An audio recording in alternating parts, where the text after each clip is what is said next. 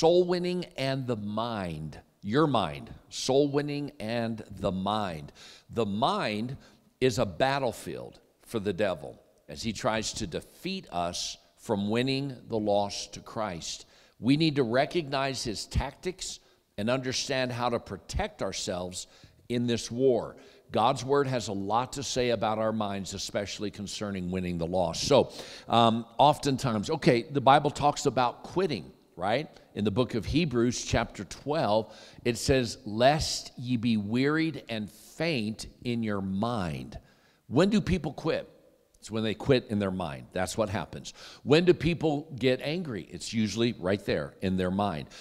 When do people, when are they defeated? Like, I'm not going to see anybody saved today. Why even bother go out? And I'm just going through the routine, and this ain't doing any good. And it's all in your mind. It is all in your mind. And the Bible tells us that the devil comes to our mind, and he tries to tempt us, put thoughts there, tries to get us sidetracked.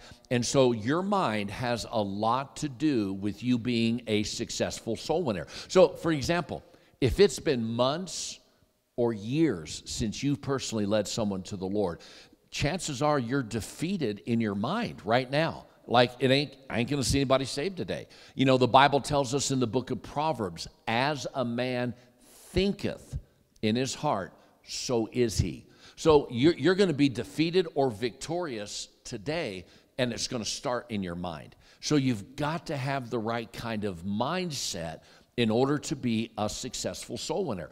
Again, I've told you all things like this in the past. I've been soul winning now for over 18 years every day, and this is my 19th year of doing it.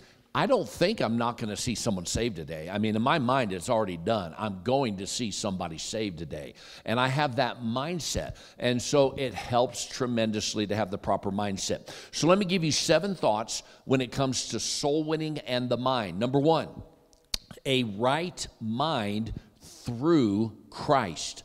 A right mind through Christ. In Mark chapter 5, verse 15, it says, "And they came to Jesus and see him that was possessed with the devil and had the legion sitting and clothed and in his right mind, and they were afraid." Okay, so this is talking about the maniac of Gadara. What was one of his problems? He was in the wrong mindset, and he was possessed of the devil. Now, a lot of times when people think of being possessed of the devil or oppressed by the devil, that it's like Hollywood stuff. Your voice changes and you start having unusual strength, or you start doing things that you would never do. A lot of times that's just overblown, and that's extreme cases. In the Bible, there were cases like the maniac of Gadara where, he lived in the tombs, he was hurting himself, cutting himself, and he had a legion inside of him. But that's not the common way the devil gets to us. The common way is he gets to us in our mind, and we're not in the right mind. We're just thinking wrong. And so when you come to Christ, like this maniac of Gadara did, when you come to Christ, you have an opportunity to have the right mindset. And so every day you need to come to Christ, and here's what you need to pray. Lord, help me to think right. Help me to have a proper mindset. And through Christ, you can. What does the Bible say in Philippians 2? We're not going to read it. "Let this mind be in you, which was also in Christ Jesus." So you can actually come to Christ and say, "Jesus, let me have your mind." We know every time I preach, I pray for the power of the Holy Spirit and the mind of Christ. Well, that's how you can do it when you go soul winning. Ask God to give you the right mind, and you can get it through Christ. So you come to Christ, and you want the right mind. Number 2, a ready mind to believe the word. A ready mind to believe the word. Acts chapter 17, verse 11. "These were more noble than those in Thessalonica, in that they received the word with all readiness of mind, and search the scriptures daily whether those things were so." Okay, when it comes to soul winning, you need to have a ready mind to believe the word. Okay, for example, God tells us to go into all the world and preach the gospel to every creature, right? So your mind needs to be ready to receive that. So as you go out soul winning today, just like what Miss Kim alluded to, you got back in the car, was ready to go, and then you just saw a group of people and thought, let's go talk to them. Well, every person you come in contact with is a candidate, a possible candidate to be saved. And because God says, go into all the world and preach the gospel to every creature. That's what the Bible says. So you need to have a ready mind to believe that and to understand that the Word of God is for you. You know, the Bible tells us that, you know, He's made us watchmen, and we're supposed to warn the lost about Christ and about hell, and warn them about the judgment to come. And if we warn them, our hands are clean. If we don't warn them, we've got bloody hands, right? So you've got to be able to have a mind that's ready to believe the Word. And the fact that people do get saved, the Bible says, the fruit of the righteous is the tree of life. He that winneth souls is wise. So God doesn't just expect you to warn the lost. He expects you to win souls. And you've got to have a ready mind to believe the Word. In other words, the Word of God is for you. It's not for the preacher only, for somebody else. It's for you. And the Bible says the people in Thessalonica, or the people at Berea, they were more noble than those in Thessalonica because every time they heard the Word, they received it with all readiness of mind. And that's what you and I have got to do when it comes to soul winning. Number 3, a same mind in unity with others. A same mind in unity with others. 1 Corinthians 1:10. Now I beseech you, brethren, by the name of our Lord Jesus Christ, that ye all speak the same thing, and that there be no divisions among you, but that ye be perfectly joined together in the same mind and in the same judgment. Okay, we're gathered together today. Why? Because we're going to go soul winning as a church. It's so important for us when we go out that we're unified in the same mind. So in other words, both of you, your partner and you, what you do is you go out and you say, we want to see people saved. We want people to come to our church. We want God to do something great. And we've got to be unified in the same mind. Now, not just purpose unity, but also belief unity. We've got to be on the same page with salvation, you know, how someone gets saved. You know, we can't be going out there, some of us telling people they got to repent of their sins, some of us telling people that just ask Jesus into your heart and that's all it takes, and then some of us saying, you know, ask Jesus to save you from hell. I mean, no, we've got to be unified on this. We've got to be on the same mind with the gospel, with salvation, and with the same purpose, the same mind in unity with others. And that's why it's so important to come to church-wide soul winning, because we're unified here, and we're going out there as an army. When you go soul winning just by yourself, that's okay, but you know, there's a benefit to being unified with brothers and sisters in Christ, and that strength that you get from more than one. And so, same mind in unity with others. Number 4, now this is huge. Ready? A lowly mind, void of strife. A lowly mind, void of strife. Look what it says, Philippians 2:3. Let nothing be done through strife or vainglory, but in lowliness of mind, let each esteem other better than themselves. Okay, when it says let nothing be done, does that include soul winning? I think it does. So let it never be that you go soul winning and it says through strife or vainglory.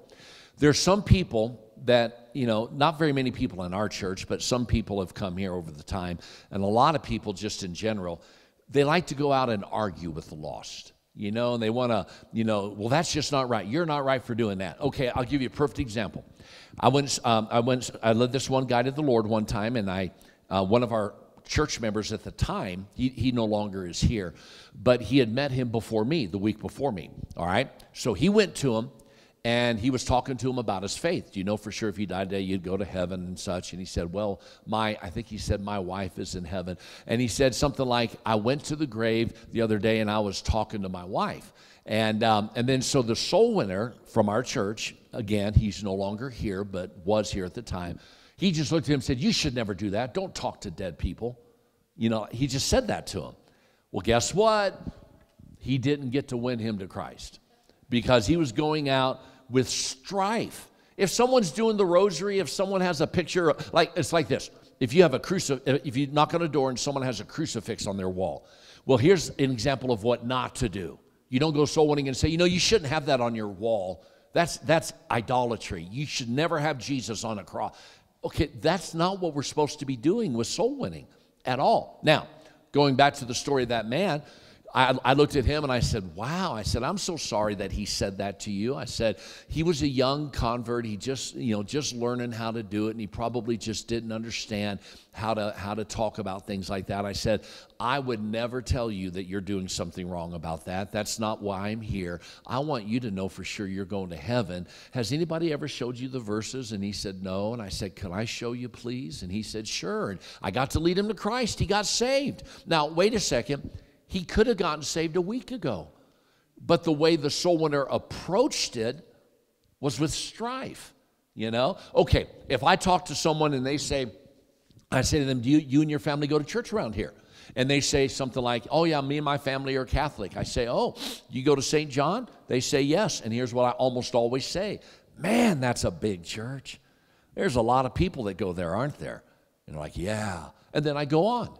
Now, what I didn't do was say, that's the mother of harlots. What are you doing going there for? You're going to go to hell if you believe their doctrine. That's just strife. That's just wrong, right?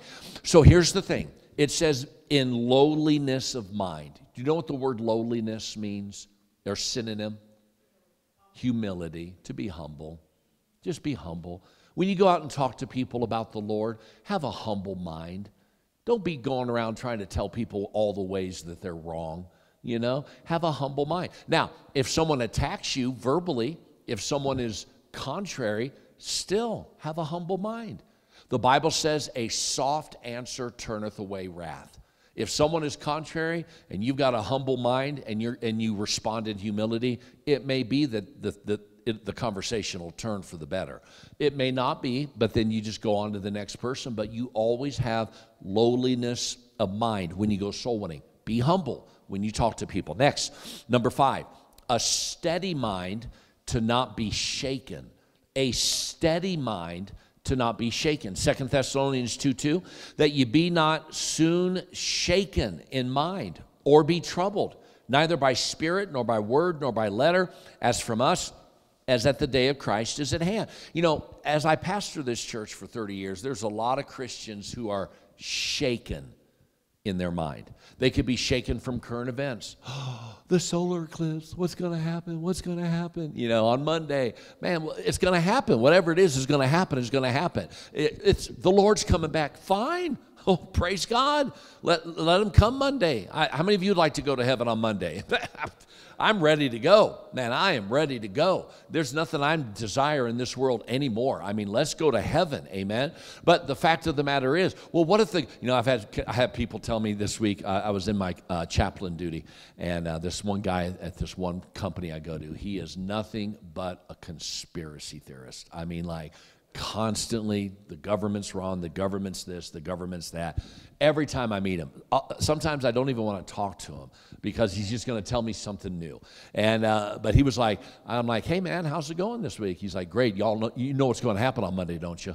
I'm like, what? And he's like, well, with the solar eclipse. I said, tell me. I'm trying to be friendly to him, right? And he's like, well, the government's going to shoot this stuff up in the sky, and they're going to open a portal for the demonic world to come in. And we haven't opened that portal in decades, and now we're going to do it. I'm like, wow, man, that's interesting. I said, hey, can I tell you what happened to me last week? He said, what? I said, I went to McDonald's, and I did something I've never done before. He said, what'd you do? I said, as an adult, I ate a kid's meal. And he went, you did? I said, yeah, I wouldn't recommend it. His mom wasn't very happy with me about it. And then there was no more conspiracy theory coming. Then he laughed. I said, that's my dad joke for the week, I said, I'll pray for you, brother, and I laughed. I just tried to turn the conversation around. But here's the thing, a steady mind. Man, I don't care what happens on Monday if the government tries to shoot something into the sky and open some kind of portal. Maybe that's all right. That's our way out. Maybe that's when the rapture takes place. I don't know. But at any rate, don't be shaken. Have a steady mind. Don't be shaken in fear of what's going on in your life. Or, I'm just never going to be a good soul winner. Don't be shaken. Be steady. What did Paul say? I know whom I have believed and am persuaded that he is able to keep that which I've committed unto him against that day. Have that steadiness. God loves me. Stop being nervous about if God loves you or not. Have a steady mind, not to be shaken. You'll be a better soul winner if you are. Number 6, a girded mind to have hope. A girded mind to have hope. First Peter chapter 1, verse 13. Wherefore gird up the loins of your mind. Be sober and hope to the end for the grace that is to be brought unto you at the revelation of Jesus Christ. The word girded there is talking about, having your mind ready and for souls to be saved, but then it says, and hope to the end. Okay, have a positive mind. Have a hopeful outlook. We are going to see someone saved today. Have your mind girded with hope. We're going to do some good today. We're going to pass out a tract, and someone's going to read it and get saved. We're going to invite someone to church, and they are going to come to church. I mean, we have that optimism, that positiveness, that hope. Have a girded mind to have hope. We are going to do some good today. Often I tell people before you go soul winning, how many of you believe God wants to see someone saved today? Would you raise your hand? All right. How many of you want to see someone saved today? All right, I do. All right. How many of you believe that someone out there within driving distance, within reach of us, someone wants to be saved? Oh, man, I believe that. Someone out there wants to be saved. All right, then you got to pray a prayer. Holy Spirit, I yield myself to you. Help me to cross the path of someone who wants to be saved. Help me to lead them to you. You've got to have that hope. If you go out there and say, man, nobody wants to know. Nobody's going to get saved. Nobody's going to come to church. We're going to invite them, and they're going to say they're going to come, and they're not going to come. Well, that means you're defeated already in your mind. You've got to have your mind girded with hope. And then number 7 and last, a sound mind to be led of the Spirit. A sound mind to be led of the Spirit. 2 Timothy 1:7, for God hath not given us the spirit of fear, but of power and of love and of a sound mind. So we got to have a sound mind. Make sure that you know who the Holy Spirit is and that He's inside of you and that you're yielded to Him and that you're dependent upon Him for His power. Be sound to be led of the Spirit. When we go out, pray. Holy Spirit, tell us where to go. What doors do we knock on? If you're driving down the street and there's someone walking down the sidewalk, allow the Holy Spirit to tell you if He wants to. Pull over and go talk to Him. I mean, have a sound mind to be led of the Spirit. So, the 7 things this morning: a right mind through Christ, a ready mind to believe the Word, a same mind in unity with others, a lowly mind void of strife, a steady mind to not be shaken, a girded mind to have hope, and a sound mind to be led of the Spirit. Often, the battle is won or lost before we leave this building when we go soul winning. Often, the battle's already won or it's already lost. Properly prepare your mind to see someone saved, and you will have a better chance of success. So, soul winning and the mind. Be in the right mindset, and you'll have a lot better chance. Let's pray. Father, thank you so much for allowing us to go soul winning. Thank you for each person who showed up for the soul winning rally. And I pray that you bless us now. Help us to be in the right